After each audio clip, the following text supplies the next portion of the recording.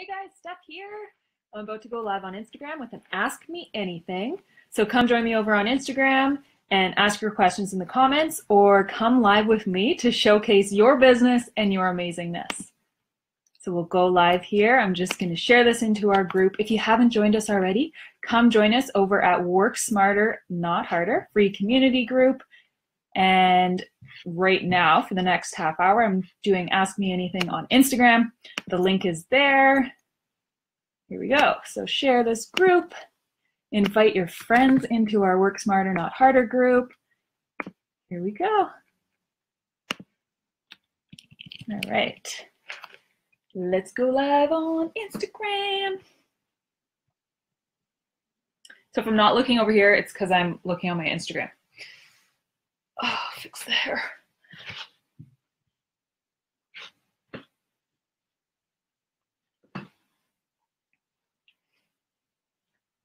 Hey guys, Steph here, and we're doing a Ask Me Anything segment. So come on, join me, ask in the comments, or you can actually hit the request button to join. If you're on Facebook, come on over to Instagram. We're doing it there, and you can showcase your own business on my profile. All right, guys, so I'm going to pull up the questions we have here. If you're here live with me, go ahead and ask your questions in the comments. If you are brave enough and you want to come on live with me, that would be amazing. What will happen is you will actually pop up on the screen too. So it'll be both of our faces. You can tell us what your business is, ask your questions. Loving all the hellos. Let me know where you're joining from. All right, somebody's requesting to join. Carly. Let's see. Carly Gillis.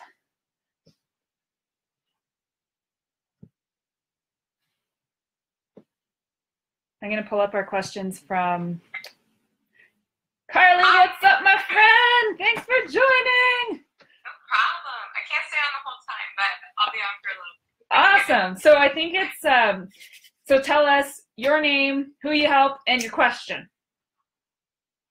Like, I was thinking of some questions before I started, so we'll see if I remember them. But Okay. So I'm Carly. I'm in Halifax right now, actually, but usually I'm in the Valley in Middleton. And I do like online yoga and wellness. And currently I'm just doing some free stuff through a Facebook group and on my Instagram. And I'm currently in the works of trying to like move from that to like actually being able to like sell something. So that's where I'm at right now. Awesome. But yoga, yes, yeah, that's what I do. Love it. All right. So your question is. So I had two questions. One would be, what's like the best way to reach out to people who aren't necessarily like already in your community, like who aren't necessarily following you already on social media and stuff? Like how do you get your stuff out there for people to see that like aren't already following you? Great question. So the question is, guys, how do you get your information out if they're not already in your community? So one of my favorite ways, and actually how I built Nourish and you were a part of, is collaboration. So I love collaborating with other business owners to lift each other higher. So just like we're doing here, people will do something if there's a good reason. So if you're adding value to their life, to their business, they're going to want to do it. So it's a good point of contact. So you're not necessarily asking them for something without them getting something in return. So something like this, right? I reached out to you and I asked you if you had a specific question, and we both benefit. So that would be my recommendation there. Is people love value, so they're going to follow you if you're giving them good content. And the law of reciprocity, you buy me a coffee, I'm going to want to buy you a coffee. So that's a great way to get started. I love interview style, so getting on other people's platforms, that sort of thing. So that's what I would suggest, is inviting people onto your platform, sharing inviting people onto your platform, asking to go on other people's platforms would be a great way to get started. And then as simple as giving them something, to inviting them into a group, something that would be of value to them and either their business or their life. Cool. Does that answer your question? Yeah. And my second one was like, not necessarily a question, but just if you have any tips on how you can, like right now I don't actually have something that I'm necessarily selling. like I'm just doing free stuff and trying to like get my name out there with it. But once I actually start selling something, like what would be your best tips for, you know, trying to encourage people to do your program or do whatever it is that you're selling without seeming like pushy and in their face, like being like, this is what I'm offering, like you should try it, like without having to say that kind of stuff. Yeah. So again, it's a value offer. So if you're offering people value on your channels, they're there for a reason. And it used to be 10 impressions. It takes up to 15 impressions on social media for somebody to actually press the purchase button. So as long as you're offering value, I always say 90% value, 10% sell or share your offers. So as long as you've offered a ton of content, you're allowed to sell. And at the end of the day, if people don't want to be on your platform or don't want to hear your offer, they don't have to be. So really, it's more about, it's storytelling, it's sharing our stories. And I've never been one to be a salesperson or, you know, even when I had full-time sales rep jobs, I did well because I connected with people on a human level, built relationships, and shared stories and values. So that's what I would suggest, is you don't actually ever have to feel like you're selling, because what you have to offer is valuable and it's helping their lives, right? So as soon as we can kind of get our mind wrapped around the fact we're not selling, we're actually enhancing people's lives, and you would be giving your following, you would be doing them a disservice if you didn't share with them a possibility to move further than just the free content. Yeah. Okay, well, those are my 2 main questions. Awesome. Thanks for joining. I love, one of the main things I love about Carly is she will just pop on live video. I've done interviews with Carly. She's an action taker, which means you will have a successful business because action is the name of the game. Thanks for joining, and I don't know how to pop you off, but maybe you know how. I haven't done this in a while. Let's see. I could probably just click the X and maybe I'll sign off. All right. Thanks for joining. Yeah. Bye. All right, guys, who's up next? Anybody want to join me live? If they don't, I'm going to just scroll through the comments here and go from the top. All right, we've got Courtney in the house. We've got Nicole, Selene, Carly. Okay, Monica. First question is, Courtney asks, Steph, what are your daily methods of operation? All right, so number one order of business is to keep my vibration high. So I always joke around, hey guys, I'm going to yoga, I'm going to work, because nonetheless, if your vibration isn't high, don't sell, don't get in front of your people. So you have two main orders of business, is to drive traffic to your offer, granted you have an offer or something to sell, and raise your vibration. If you don't feel good, don't drive traffic to your sale, because you'll be attracting the wrong people and your messaging will come off weird. It just won't feel right. So 2 orders of business every day, get my vibe up, and drive traffic to whatever I'm growing. And that's not driving traffic to everything in my business. It's driving traffic to one specific thing that I'm growing at this time. And with that said, it is very important to have to understand that you're not always going to wake up with energy. So you deserve to have a morning routine to get yourself into that right vibe. It's not realistic as a business owner to just want to wake up out of bed and take over the world. Some days we'll feel like that, and some days we will also, especially at the beginning of our business, we will be able to do that. But no, if you wake up and you're not feeling awesome, you can listen to audios, you can go to yoga, you can meditate, you can do things that will actually raise your vibration. All that means, in non-woo-woo terms, is make you feel good, because your current vibe actually attracts your tribe, not who you want to be. So hang out with people or listen to audios of people that you want to be like. All right, Courtney, did that answer your question? All right, we're moving down. Inner beauty movement, Selene, beautiful Selene asks, how to schedule your time throughout your week to get maximum flow and return on investment. How to schedule your time throughout the week to get maximum flow and return on investment. All right, so throughout the week, I'm really big on daily rituals. So morning routine, evening routine, having boundaries so that you don't get burnt out, so that you can stay vibing high. if you are a routine junkie and a schedule junkie, it's really good to have certain days for certain things, and keeping yourself mostly in revenue generating activities. So throughout the week, if you know that by Friday you're pooped, schedule Friday off. Schedule Friday as your day that you just take care of you, self-care, that sort of thing. If you know you're motivated at the beginning of the week, you can do stuff that you maybe don't like as much, the paperwork and all of that. And it's really important to get clear and figure out what your revenue generating activities are so that you don't waste time doing website stuff or non-revenue generating activities, and then you burn yourself out and all of a sudden nobody is driving traffic to your sale. So throughout the week, while setting up your clarity calendar, it's really important to pay attention to how you vibe. So if you have a lot of, just pay attention to when you have the most energy, when you're the most irritable, that sort of thing, and you can build it out. And let me know in the comments if you have certain things that you do each day. I know for me, I do things on each day rather than the week. So I know I have my morning routine, my evening routine, and certain activities that I have to do by the end of the week to make sure my business is running. One of them is actually live video. When I'm in growth mode or a launch mode, if I go live once a day, I'm doing my job. Going live once a day for me is a revenue generating activity, huge, and keeping my vibration high. All right, so next question. Let me know if that, you guys are all business owners. Let me know in the comments something you do every day or every week that keeps you in the flow and making sure you're making money. Okay, next question. Linda asks, Steph, how often should we go live to boost visibility with our audience? As often as you can. Just kidding. Okay, so the thing with live video is consistency is key. Your audience loves it. It's good for your mental state in your own business, as well as Facebook and Instagram, owned by the same guy, Mark Zuckerberg. He loves consistency. So if you show up consistently on a weekly basis, a monthly basis, a daily basis, he's going to say, oh, this person's serious about their business.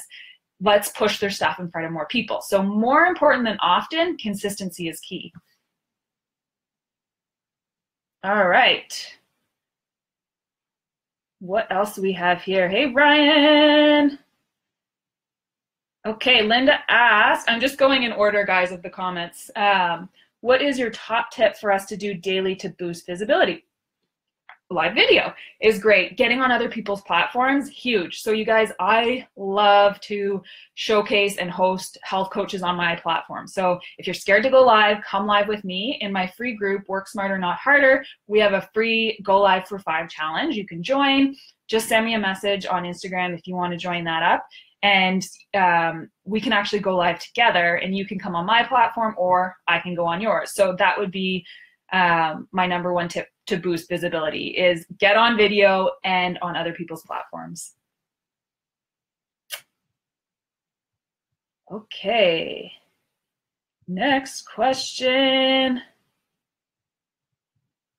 Okay, so Inner Bliss Gems, my girl Jen, this is her Mala company. She asked some questions over on Facebook. I'm just going to check here. Jen says, how important or necessary is it to be the face of your brand?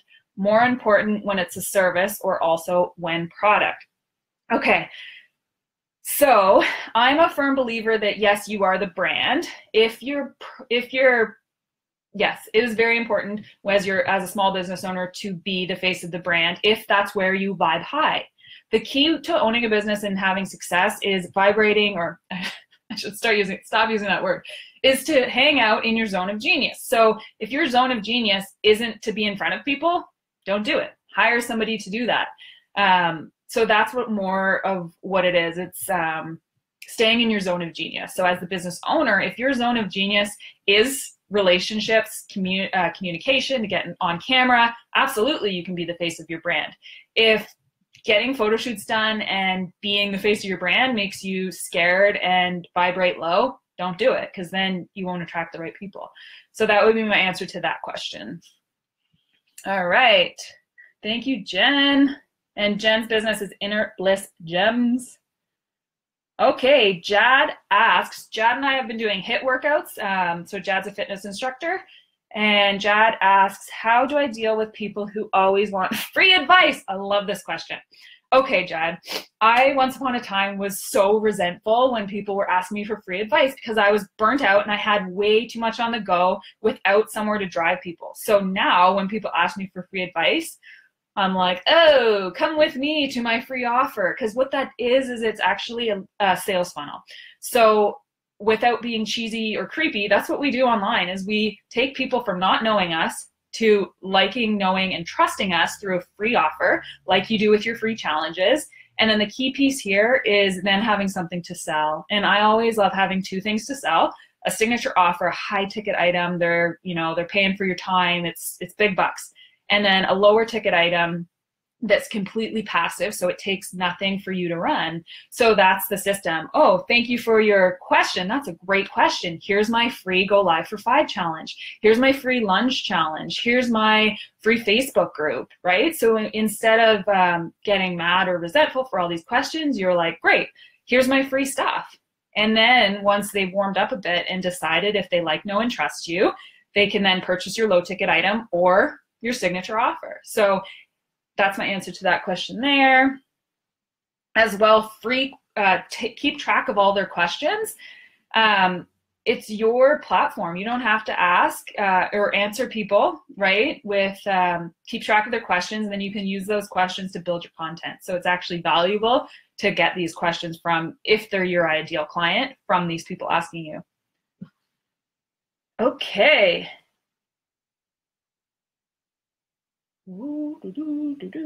Okay, so Eat Well Halifax, Nicole Marchand asks, what are your favorite free offers and lead magnets?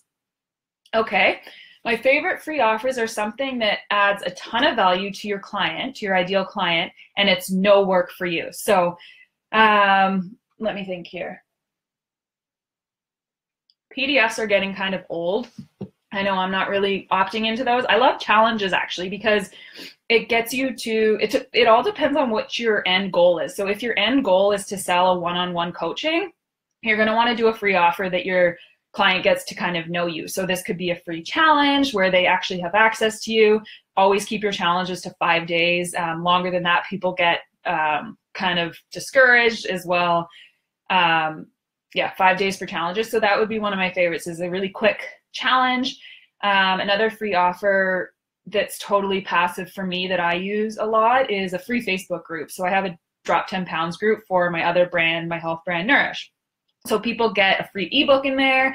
They get the community support. I can upload as much content as I want, and it's completely passive for me. So they get to answer your question, my best free offers are, you blow their socks off. They're a ton of value. People get to know your brand, and it's no work for you, because when people are coming to you with questions, you want to give them a free offer that doesn't drain you, right? It's no work for you, but it still gives them a good taste of who you are.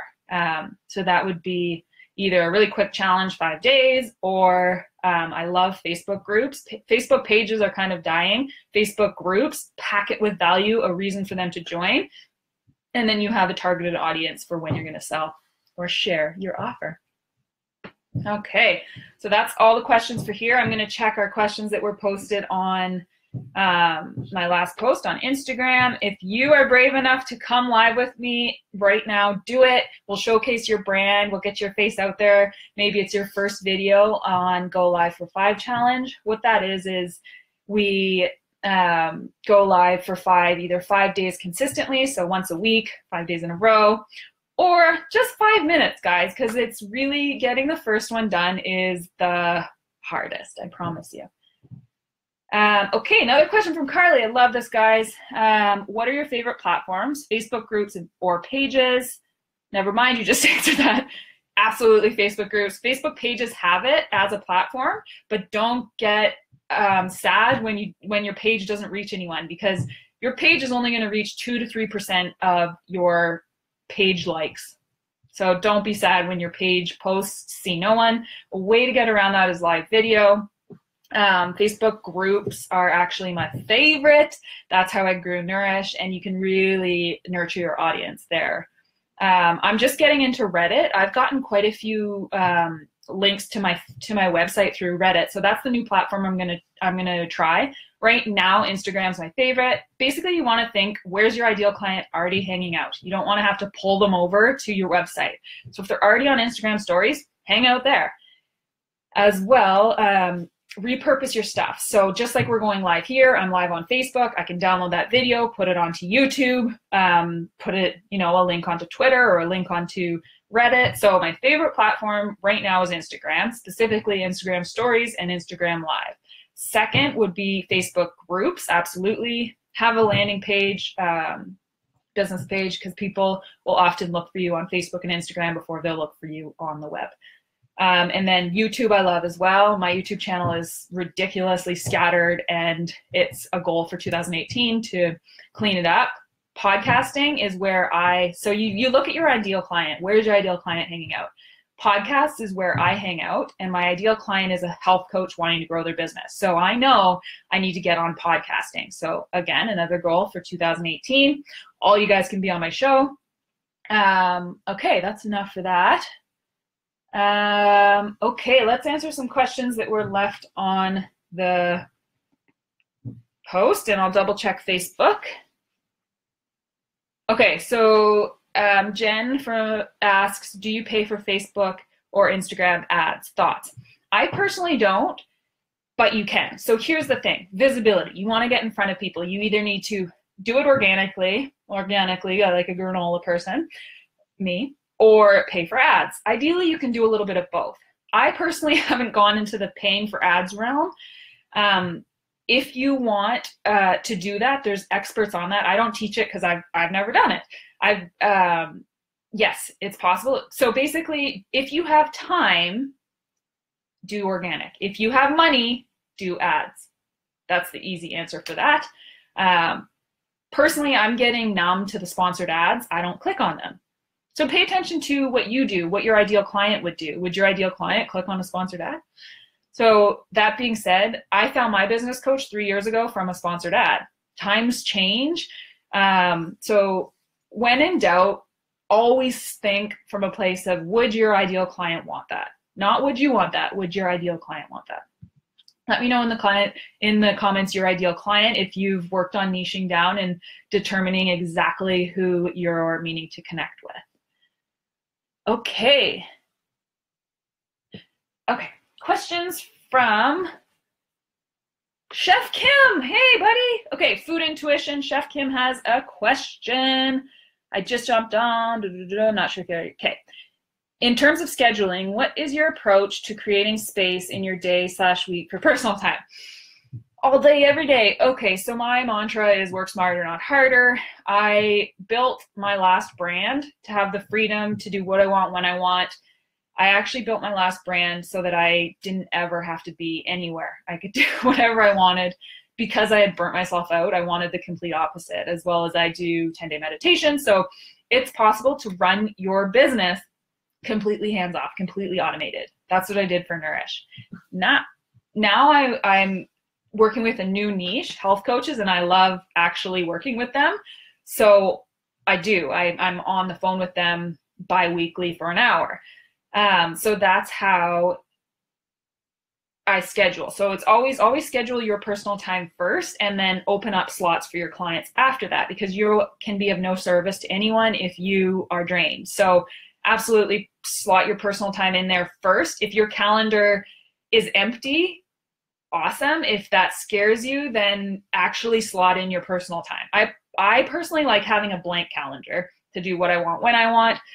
But I know that can stress some people out, and if it makes you feel better to actually schedule stuff in, do it. Schedule in your morning routines, your yoga, whatever you need to do so that your calendar actually looks full. But do that first, and then open up your calendar and your slots to work. Okay, and in my opinion, that's the number one order of business. Business is not a first priority, because if you put it before your personal needs, your family needs, then you won't be happy and your business will not do well. Okay. Here we go. So we're going to my last post here. We've got some questions. Let's see.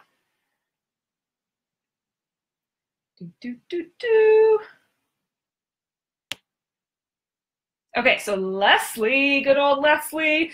Okay, Leslie writes, would love to know tips on showcasing your business in a non-pushy way. How much free content should we give out? Okay, so kind of answered this at the beginning of the video, but basically 90% value, 10% sell, share. So you're just sharing your story, you're sharing your offers. That would be my answer to that. 90% value, 10% share. All right, Taylor says, what drives you to become involved in the health industry? Well, my friend, I'm actually jumped over to the business industry. Although most of my teaching is on how to be happy as a business owner, how to take care of your mind, that sort of thing. So it still is health. And then my automated business, Nourish, is totally health. So to answer your question, what drives you to become involved? When I ran Nourish, my driving factor was my own freedom. Now my driving factor is to help you guys have the freedom. So that's my driving factor in running my business now, is to help other health coaches have that freedom and flexibility so we're not working 14-hour days. And why that fires me up is because that was my story and my struggle. For years, I yo-yoed with my business and I never could get it off the ground. So I was burnt out and really not healthy. So that's what drives me to do what I do today, is actually helping others get that freedom that I finally figured out after years and years of struggle. Okay, Strive Up Fitness. What is your #1 tip for health coaches, or feel is the most important in growing a business in the health industry? My #1 tip, which is the #1 step in my 4-step system to success, is to clear clutter. You cannot create magical things if you're filled up to the top. If you try to work on your business when you're already stressed out, you're actually going to spill over and hate your business and suck at life and business. So my #1 tip would be to clear clutter and get super, super empty. Get rid of stuff that isn't great. Sometimes when we're working as health coaches, we have a good life, and we have to let go of good opportunities to make room for the great. Okay, what do we got for time? Okay, 3 more minutes. Keep fixing my hair. I'm like a weird obsessor right now. Okay, Emily Bush. Emily Bush, I love you. Emily Bush and I started Nourish together. So Emily says, how do you work with the new Instagram algorithm to ensure your stuff is seen? Live videos, girlfriend, and Instagram stories. So where are people hanging out? Instagram stories and live videos. And don't get too caught up with the algorithms. He's going to change them all the time. So always have multiple platforms, multiple ways to reach your client and get in front of your clients. Okay, Linda Heredia says, I have another question. How do you create your videos with text and voiceover? What is your favorite tool for us to use to boost viewability? Okay, so we already answered that. So to create videos with the voiceovers, I use Clips, C-L-I-P-S, on my iPad, that app. I also have InShot on my phone, I-N-S-H-O-T. If someone can write that in the comments, InShot on the phone and Clips app on the iPad. And then iMovie on iPads and iPhones is really good too. Okay, so Kim asks, hey, do you have a strategy to help you make decisions when given multiple opportunities? Yes, say no to everything. Say, oh, thank you for that opportunity. I'll get back to you.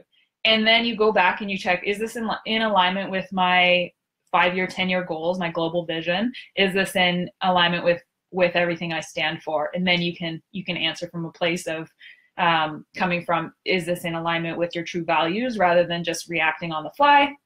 If it's not going to help you on your path, say no, thank you.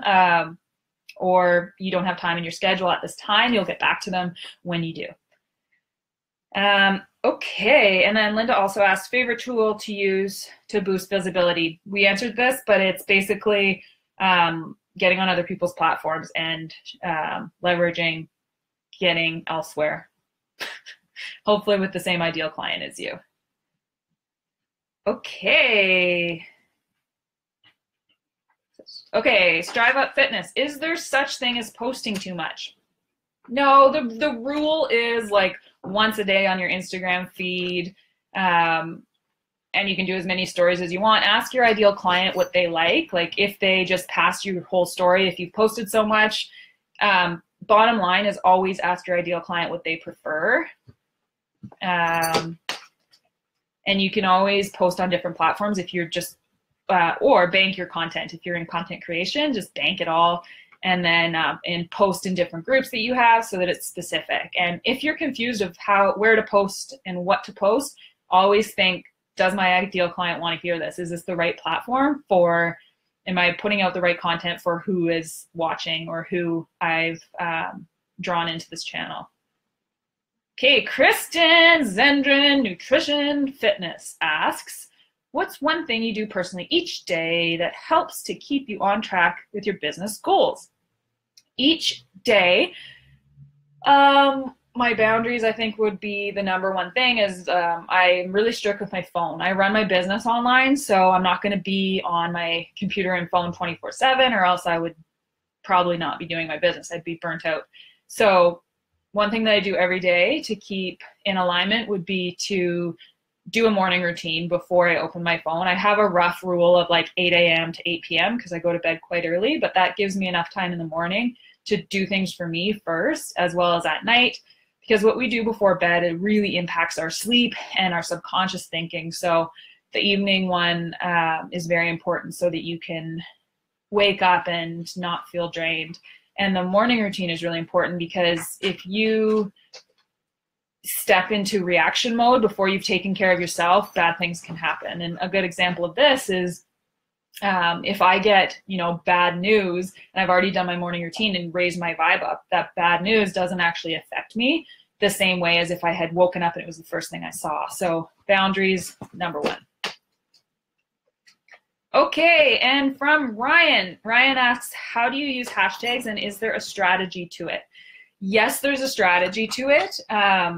Use the hashtags that your ideal client would be looking under or trying to find. So don't use hashtags that you love. You can have your specific hashtags, but nobody's really searching for that. So use the hashtags that your client might be looking under or might be following. That would be my recommendation there. All right, guys, thanks for joining. I'm going to do this again because it was the best, most fun video I've done in a long time. So let me know in the comments if you want to join me live. I'll make this a consistent thing. And if you want to showcase your business on my platforms, let's go live together. I'll send you my calendar link. You can book in. And if you're scared, that's totally normal. Nobody really wants to go live. And at the end of the day, only a few people will view the live. It's really for the recording. So if you absolutely hate it, we can just delete it. We can also go live in a private community group, Work Smarter, Not Harder, so that you can practice there. Yeah, cheers. That was awesome. Thank you so much for joining and having all the questions. I appreciate it so much. And we'll do this again. I'm off to Hawaii tomorrow morning at 6 a.m. So finish packing and snuggle the dog and get to the airport nice and early. Thank you so much, guys, and I will talk to you soon.